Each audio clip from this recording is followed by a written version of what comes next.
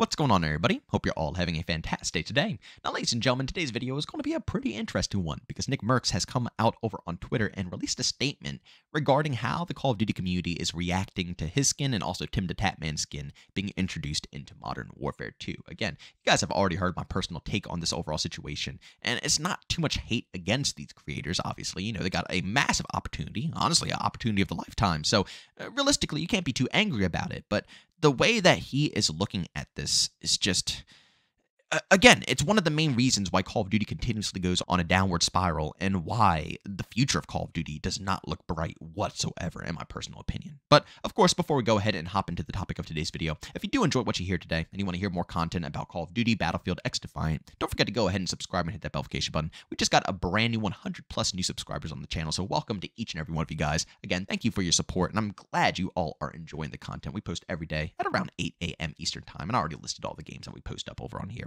And also, don't forget, we do live stream over on Kick and Twitch, but today specifically, we will be on Twitch. More than likely, maybe dabbling in some Battlefront 2 and maybe some Battlefield 2042, prepping up for the brand new season that's going to be dropping on Wednesday. So, of course, if you guys want to check that out, I have links to all my socials down in the description of this video.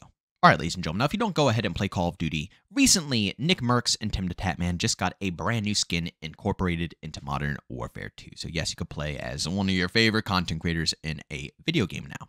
But along with that information came a lot of backlash from the overall community, not just with who was introduced first into the game, but the fact that they are prioritizing stuff like this over the actual game being improved. Now, Nickmercs did come out and make a little bit of a statement regarding, everything that everybody has said, and as you can see right here from Charlie Intel, Nickmercs has responded to some of the backlash over him getting an operator in Call of Duty. If this thing came out 2 years ago, everybody would have been so happy about it. But now, given the facts and given the current landscape of the game, there is a lot of people that are very upset with Call of Duty. Tim and I are the first, and it's good for us, but it's also good for the creator community as well. This is the first step in a positive direction, and if people can't see it that way, then they are just hating. Now, overall, I don't know about you guys. You might share a completely different opinion, and that's completely okay. Obviously, everybody's entitled to their own opinions. This whole channel is based around opinions, so clearly nothing I say is factual. Nothing I say is wrong. It's just, again, opinions. So deal with it, and we'll move on with our day. But the way that I see it, I just don't agree with this whatsoever, and I'll go over bit by bit and give my feedback on the overall situation here. With him going ahead and saying that if this came out 2 years ago, once again, I find that to be complete BS. People will not be happy if this happened 2 years ago because 2 years ago, Call of Duty was still on the downward spiral that it is on right now. See, the problem with these top-tier content creators is that all they care about is BR. They don't care about the core-based game. They could give two craps about 6v6 in Call of Duty. So, yeah, the community will not be happy. Your skin being introduced into COD 2 years ago, or JbowenDaMan, it doesn't matter what content creator being introduced into the game, having it happen 2 years ago would be no different than it happening right now. I mean, maybe the Warzone community would have accepted it a little bit better because that was back when Warzone 1 was still a thing. But at the end of the day, the overall COD community would still be saying the same exact thing. This is a load of BS. Why are you focusing on putting more skins and more people, more creators into the game instead of focusing on the core game itself and making it better? And on top of that, why are they putting in creators who just simply don't care about COD? I've stated it before. I don't mind that Nickmercs has a skin. It's great that, he got that opportunity. But, I mean, out of all the people in the world to start off this opportunity, you would think they would choose someone who actually enjoys the game. I mean, Nickmercs, he just simply doesn't care about it, right? Like, he already talked mad smack about it. He already ditched Warzone to go play Apex Legends. He got a fat check to come back and watch CDL, and he also got a check to put a skin in the game.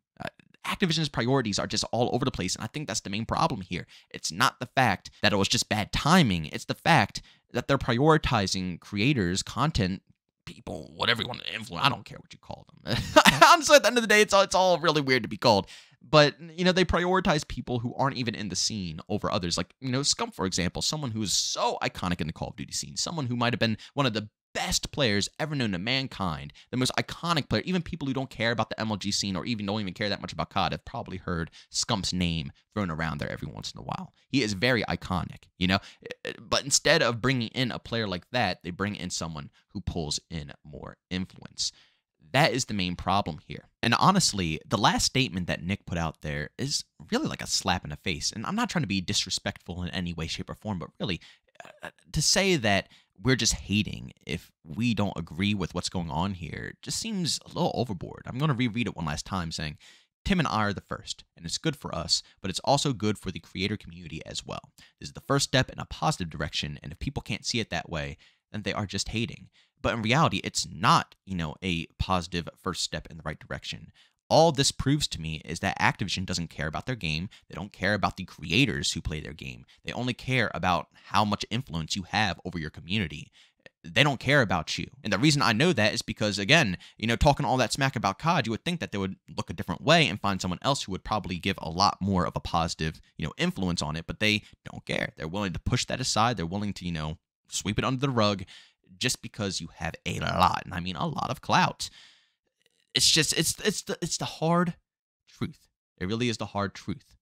At the end of the day, yeah, I guess it's good that they picked that because it proves that you don't have to love COD in order to, get a skin like that, I guess. You can speak your mind about it, but at the end of the day, they're not focusing on if you're speaking your mind in a positive way. They're not focused on if you're speaking your mind in a negative way. They could give two craps about who you are as an individual. They're only going to focus on people who are the top tier influencers, which just sucks. Basically, he's only talking to like the top 1% of content creators out there. He's saying that this is good for the community, that this is a great first step, but you're telling me you really think that people with like 10,000 subscribers, 50,000 subscribers, shoot, even 100,000 subscribers, really, semi-popular channels, you really think they're going to get skins in Call of Duty? No. They're going to hyper-focus on the people who pull in millions of views, people who pull in hundreds of thousands of people during live streams. That's who they're going to prioritize. That's who they're going to focus. They could play COD, they could hate COD, they could do anything else in the world. It doesn't matter. Those are the people that Activision wants. This is not a positive thing for the community, and this is not a great push in the right direction.